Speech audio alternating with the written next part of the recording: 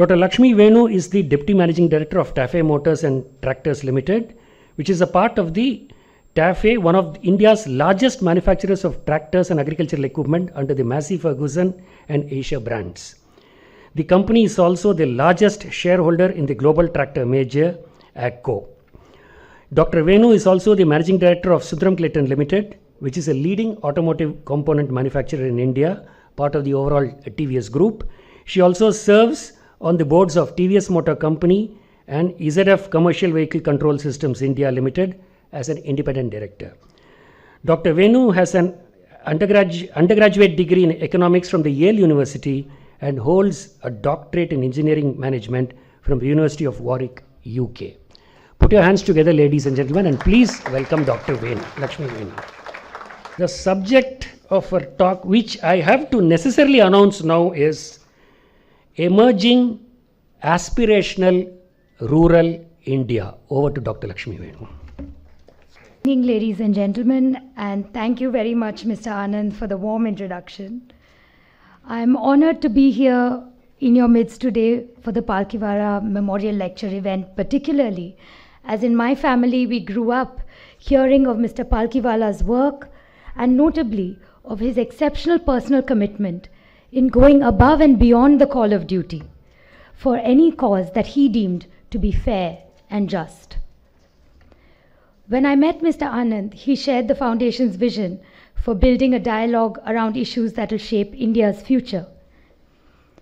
Today we live globally in a rapidly changing, technology-driven and often volatile world.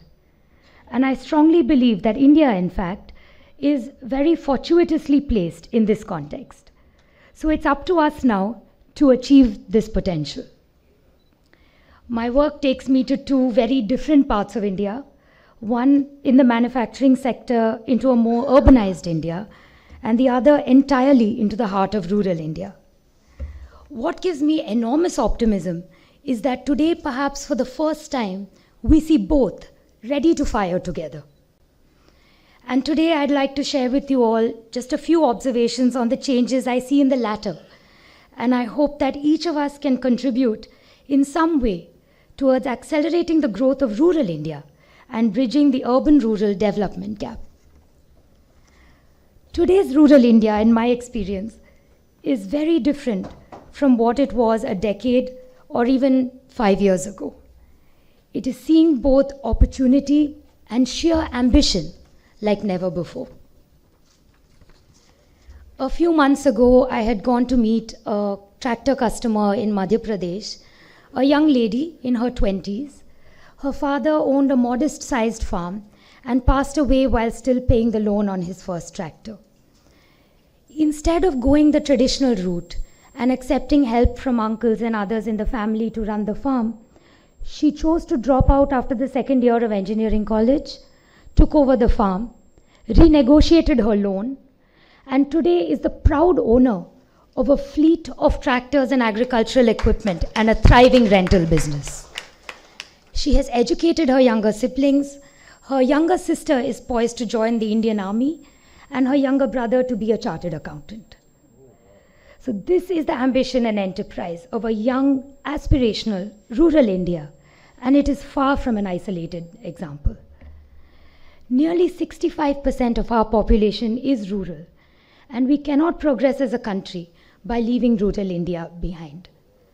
For us to move forward on all parameters, including key social indicators, it is most important to have an economic revival that is sustainable in our villages. This movement is well underway, and my heartfelt appreciation for the government initiatives that are clearly and visibly making an impact on the ground. Today, large parts of the country have access to water, electricity, quality housing, and primary health care that they did not a decade ago. It's very visible as you travel through parts of the country. The government's push on infrastructure is enabling both employment today while building the foundation of a stronger and more connected rural economy for tomorrow. Better access to information and connectivity through the digital revolution has surely changed the face of our country. The digital space for rural India is a source of information, a marketplace, and increasingly a solution provider. And I do see that each small change through this medium is accelerating rural entrepreneurship. Today, one of our customers, a potato farmer in UP, has decided to store his crop in cold storage to wait for better prices from Bengal, thanks to the information that is available to him online. In the interim, he's transformed the productivity of a short-term banana crop simply by looking at ideas from Gujarati farmers on YouTube. So we're regularly starting to see seasoned farmers implement and adopt practices that are unusual to their region. They're not seeing this around them, purely due to the power of easy access to information online. When I visited a potential customer's home hours after the launch of a new tractor that he was certainly yet to see, he had done a remarkably thorough analysis of it from all that was already available online and had some very insightful and hard-hitting questions for me as well. Digital payments too have changed the financial dynamic in our country. At a small Maggie stall while traveling in a part of the country considered remote, I'd asked for some change from a Maggie vendor along with my Maggie. And he said, "Madam, मेरे पास change नहीं है, आपके पास GPay नहीं है क्या?" And lastly, rural India is receiving unprecedented ease in the access to capital. In addition to and apart from farming, rural India is replete with micro-entrepreneurship. This is coming through multiple channels, from government schemes that support startups in India aligned to the government's vision to support rural entrepreneurship, the reach of NBFCs, which has deepened quite substantially in recent times, and the presence of NGOs, who play a vital role in connecting communities with the right schemes and marketplaces that they need. Notably, if I may add, has been the support for an increase in women's entrepreneurship. I do see this combination of factors coming together to give rise to an unprecedented rural enterprise, innovation, and prosperity that could change the landscape of our rural economy. The big opportunity and the challenge then in front of all of us today is how do we build on this momentum and support this energy? Each of us as businesses, individuals, or a foundation surely have a role to play. The focus of the foundation, both at the TAFE and the TVS sides of my family's businesses, have largely been in the rural sector. At TAFE's foundation, we believe that today, farming is not what it was before. It is now a story of rural enterprise. With over 80% of Indian farmers being small and marginal, our goal is to help our nation of small farmers create profitable, sustainable farms. Inspired by the vision of my grandfather, who opened J Farm in the 60s as a model farm in Tamil Nadu to spread customized practices for the region to promote productivity, we seek to scale and build on this mission across the country. With sustainability being a focus, and that can very well come with small farms as much as with the larger ones, we promote farming which takes a balanced approach to nutrient management by emphasizing regionally optimal and cost-effective choices of seeds, inputs, multi-cropping choices, water and soil management practices, and a recycling of farm waste for productive purposes supported by mechanization. Moreover, to support their sustainable profitability so they can continue to enjoy a stable livelihood from their farm, we focus on a host of practices like animal husbandry, agroforestry, and others. And with significant latent potential to mechanize for productivity, we started J Farm Services, a free-of-cost marketplace platform to enable farmers of all sizes to create and benefit from a peer-to-peer rental ecosystem, again reinforcing and giving scope and a platform to rural entrepreneurship. An ecosystem that has today, in a few years, touched 30 lakh farmers across 16 states, and I believe a lot more potential exists. This is only possible because of education and digital access coming together, And we are very excited to scale this with partnerships with other institutions of all varieties.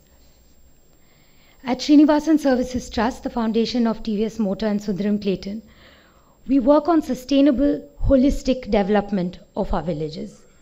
Our investment is almost entirely in human infrastructure, where we seek to be enablers and catalysts, taking a 360-degree approach. So we begin with community trust building, move on to enabling us to realize at the village the latent potential of women's entrepreneurship supported by adult literacy, and going then to sanitation, better agri practices, water conservation, and connecting the community with a host of benefits that they are entitled to but may be unaware of how to access. Our success in this approach has been our ability to develop community leadership as it reaches a stage of maturity, and then enabling us to move our team to the next cluster of villages where the earlier village is able to lead and sustain its own progress.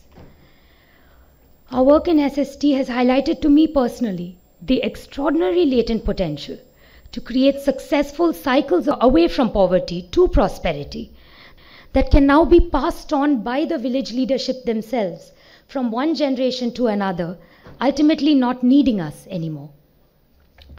In our work in both business and in the foundation, today I see the most opportune coming together of a focus on development enablers from the government, covering the basic needs of the economically least advantaged, a drive to improve and widen infrastructure, coupled with digitization and access to capital, in a hardworking, very young, and very ambitious nation. While urban India today is well poised and is seen to be the most attractive global investment destination, perhaps it does receive more focus. And bridging the urban-rural gap is an urgent need for a more equitable nation. I urge each of you to consider participating in accelerating this movement, be it professionally or personally, through time, money, or a voice.